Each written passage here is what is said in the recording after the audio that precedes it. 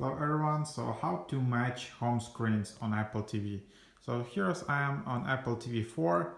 So this is basically my home screen. So I have some apps, same as on my iPhone or iPad. I organize them some way. There are some like more preferable ones, someone I'd like to have in the bottom.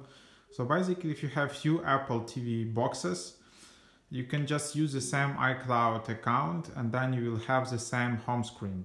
So just go here to your user and accounts, go to your iCloud, and then you have such feature as one home screen. So you just enable it here and there you have it. So basically every time you will sign in with the same iCloud, you will have your apps and home screens up to date across every Apple TV using this iCloud account. So that can be pretty handy, yeah, especially if you have few accounts and stuff like that. Sorry, few Apple TVs.